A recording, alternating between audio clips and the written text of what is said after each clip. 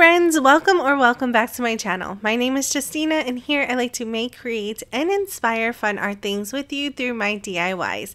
As you see by today's title, I have another Valentine's Day Dollar Tree DIY video for you that is super affordable, really easy, and you can also use this as gifts for friends or family members. But before we get started, if you are new here and you haven't yet subscribed, I hope you do that today. All you have to do is click on that big red subscribe button down below. If you're already subscriber, thank you so much for being here. Don't forget to click that thumbs up button. It really does help out my channel. And if you know someone who enjoys Valentine's Day decor or DIYs like we do, don't forget to share with at least one person. Thank you so much. I hope you enjoy. And with all that being said, let's just jump right into it and let's art today.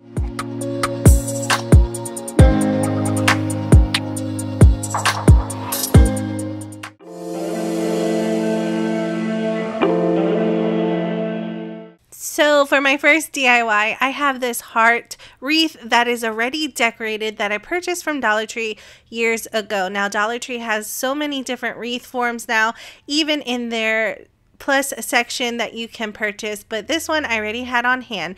Now as you see here, I did break my arrow. I was trying to remove it because I thought I needed to move it out of the way. However, it was attached to the wreath form, so all I needed to do was glue it right back into place and it was perfectly fine. Now that my arrow is fixed, I wanted to decorate my wreath form, and to do so I am using Dollar Tree's potpourri. They have these out all year long in different types of fragrances, and I picked one that smelled like apple cinnamon. I thought this was perfect to add to my wreath form and hang it on a door, either in my front entranceway or even in a bathroom, just so that it gives off this nice fragrance when you walk by. I did just dump all of the bags next to the wreath form just so it was easier to pick out the pieces that I want.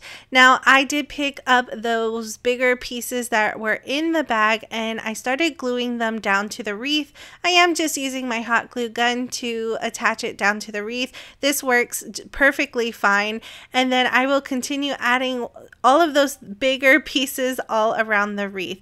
Now after I was done with that, I have some of these foam hearts from Dollar Tree, and I am just going to add 3 of them to my wreath form. Once again, I am using my hot glue gun to attach them down. Really love how the potpourri adds another layer of texture right on top of the wreath form, so it doesn't look like you just purchased a Dollar Tree wreath and then added nothing to it. But you can always add this to a bigger wreath to make a bigger statement.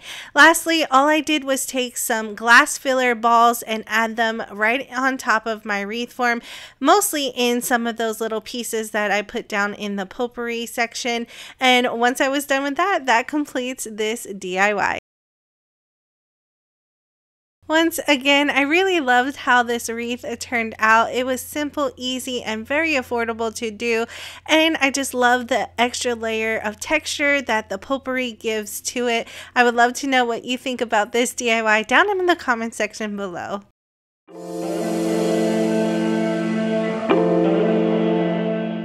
Moving right into our next DIY, Dollar Tree carries these foam hearts every year during Valentine's Day, and I usually pick up a couple of packs because I love decorating with them.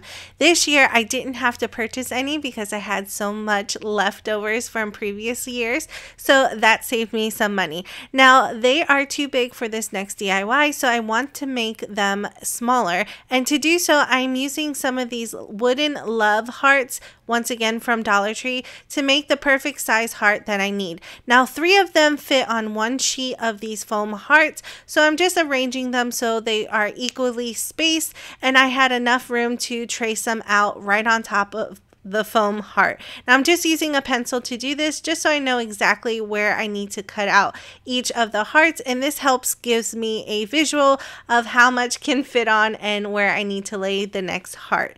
Once I was done, all I needed to do was cut them out, and I'm just using a regular pair of scissors to do so. I did the same pattern on both the purple and red hearts and cut them out as well, and as you see here, they are all cut out. Now Dollar Tree foam hearts do not come in every color.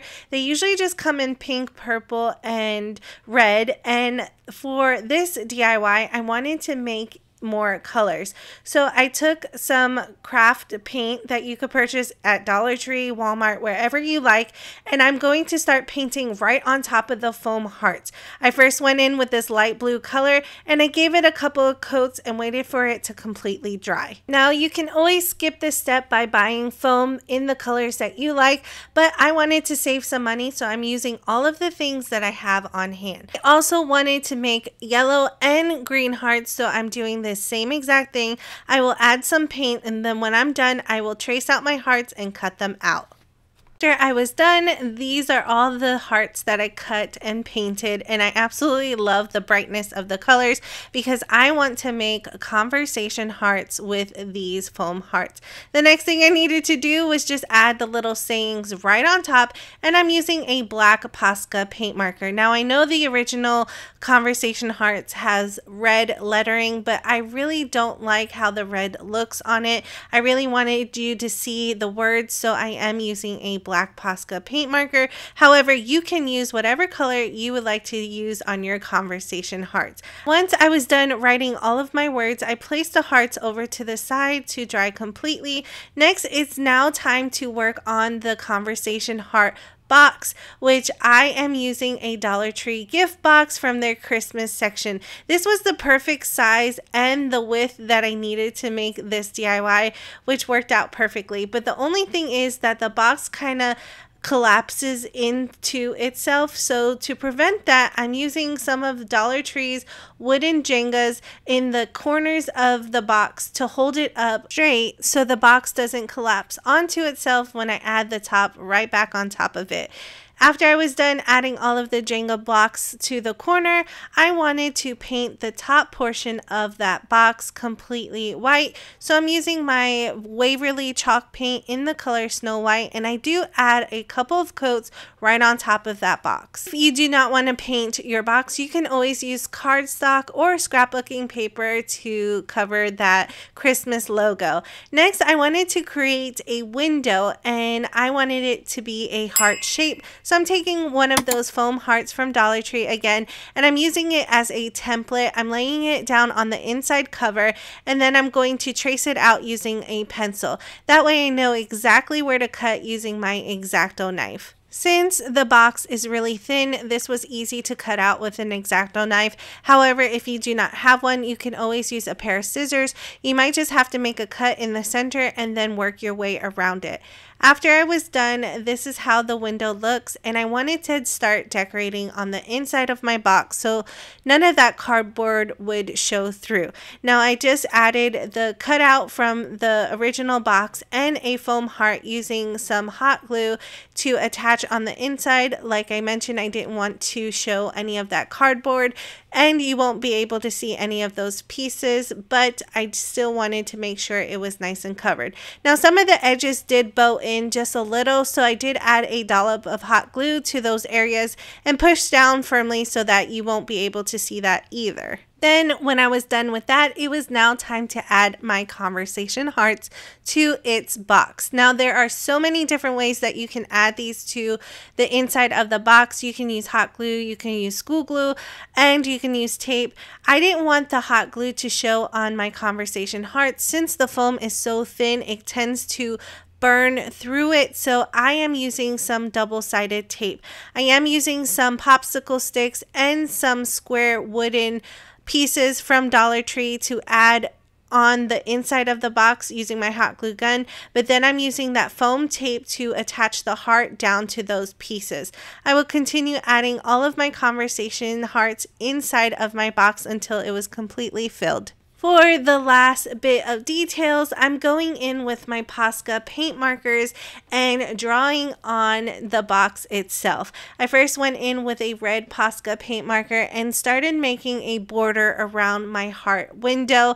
Then I took that same marker and started to write out the word sweethearts right on the top of the box to mimic the sweetheart conversation box that you see pretty much everywhere now. If you are not confident in your handwriting like I am, you can always use your Cricut machine or even print out the word and cut it and paste it down. Once I was done writing out my words, the last thing I wanted to add was 2 foam hearts from Dollar Tree using my hot glue gun, and I just added it to the bottom right hand corner. But once I was finished, that completes this DIY. I absolutely loved how this DIY turned out. I did go back and add more detail to the box itself using Posca paint markers in the color blue and purple just to give the box a little bit more interest because it was looking a little plain to me. But nonetheless, I really loved how this turned out. I would love to know what you think about this DIY down in the comment section below.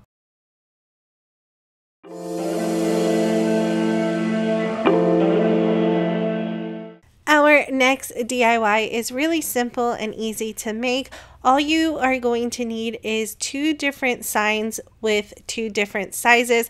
Preferably one needs to be taller than the other. Now you can use Dollar Tree signs like I am doing here. I have a Valentine's Day sign and a Christmas sign that I'm repurposing. I had these signs on hand so I didn't have to purchase anything new. You can always use cardboard if you need to, or even some foam board from Dollar Tree as well. Just cut it down to size.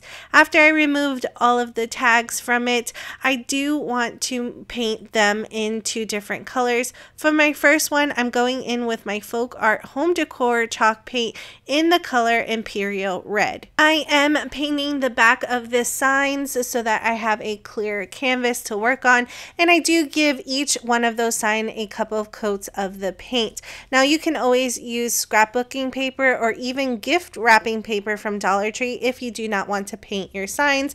For my second sign, I did paint it in this light pink color and I gave it a couple of coats as well. I did set those off to the side to completely dry.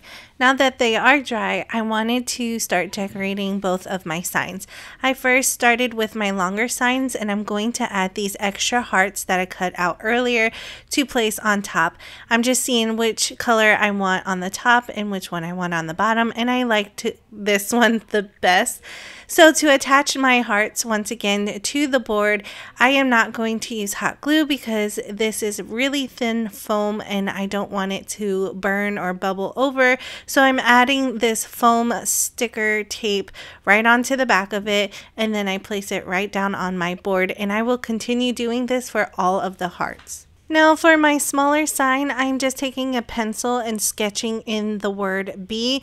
I like using a pencil first so I know where the best placement of each letter will go. If you are not confident in free drawing your letters in, you can always use a Cricut machine, or you can print out a letter and glue it on. Since it's only 2 letters, I am just freehanding it. Next, I'm taking a purple Posca paint marker and I'm just going over the lines that I've created with the pencil. I do thicken them up with the purple marker, and then I add some black shadowing around the purple marker. Once I was done with that, I then moved on to my longer sign with the hearts, and I'm adding poster stickers right in the middle of those hearts, which will spell out mine.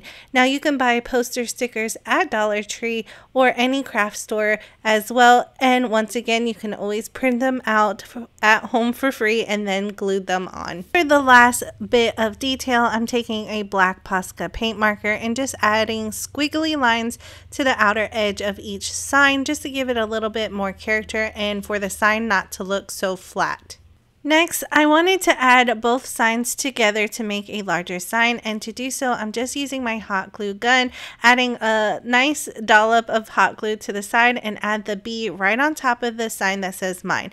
Lastly, to have this a freestanding sign, I have some of these blocks that I'm just hot gluing to place, and that completes this DIY. I really enjoyed how the sign turned out, and as you see here, it can stand up on its own. I really like the bright colors around this type of holiday, but if these aren't your colors, you can always switch it up to your home decor. I would love to know what you think about this DIY down in the comment section below. All right, friends, that completes today's DIYs. I had a blast making each and every one of these today, and each one are so cute and adorable. I am so happy to add them to my Valentine's Day decor. I would love to know which one was your favorite down in the comment section below. Remember, friends, if you are new here and you haven't yet subscribed, I hope you do that today. All you have to do is click on that big red subscribe button down below. It is totally free, but don't forget to click on the bell notification so that YouTube can always notify you every time I upload a new video. Plus, I would love for you to be part of our virtual art family here. If you are already a subscriber, thank you so much. I do appreciate each and every one of you being here. Don't forget to smash that thumbs up button. It really does help out my channel. And if you would like to see more photos and extra pictures of every DIY, especially ones from today, don't forget to check out my other socials. Thank you all so much for watching. I really hope you enjoy, and as always, I will see you in the next one.